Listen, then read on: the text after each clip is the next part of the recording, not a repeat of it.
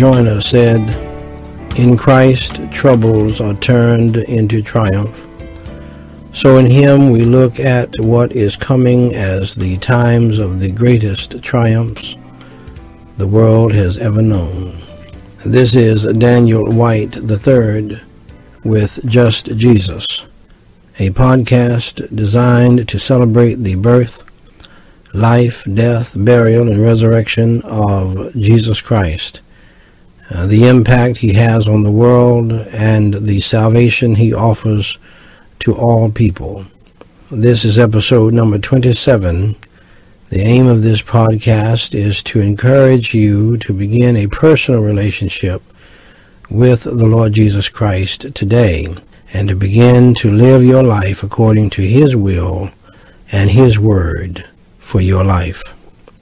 Our Just Jesus passage from the Word of God today is Proverbs chapter 3, verses 5 and 6, which reads, "Trust in the Lord with all thine heart, and lean not unto thine own understanding. In all thy ways acknowledge him, and he shall direct thy paths." Our featured Just Jesus quote today is from Jeffrey E. Ramey. He said, "Who decides what is right and wrong in the world? Who has the authority to define morality for all of creation? It is not the courts, Congress, the media, public opinion, the politically correct police, the tolerance brigade, or even the church. The only answer has been, is, and always will be Jesus Christ. You can find his opinion on a great variety of subjects in his bestseller, the Bible."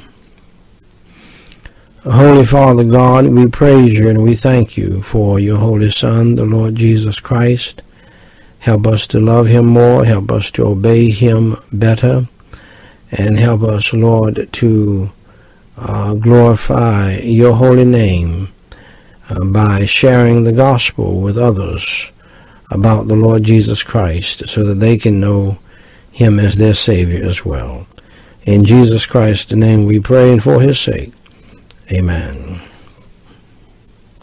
Ladies and gentlemen, Jesus Christ said, "I am the way, the truth, and the life. No man cometh unto the Father but by me."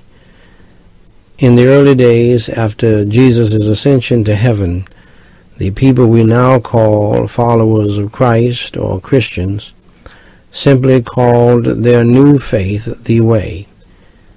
Yes, the way to a relationship with God through Jesus Christ, the way to joy, the way to peace, and the way to eternal life with God in heaven. Do you want to know the way to all of these blessings? Let me show you how. First, dear friend, please acknowledge that you are a sinner. Accept the fact that you have sinned against God. The Bible says we all have sinned and come short of the glory of God. And because of that, we're on our way to a devil's hell without Jesus Christ. But the good news is, John 3:16, in the Bible, Jesus Christ said these words, "For God so loved the world that he gave his only begotten Son, that whosoever believeth in him should not perish, but have everlasting life." Just believe in your heart, dear friend, in the Lord Jesus Christ, that he died on the cross for your sins. He shed his blood for your sins as the Lamb of God who took away the sins of the world. He was buried and rose from the dead by the power of God for you, so that you can live forever with him. Pray and ask him to come into your heart today and save your soul, and he will. Romans 10:13 says, "For whosoever shall call upon the name of the Lord shall be saved."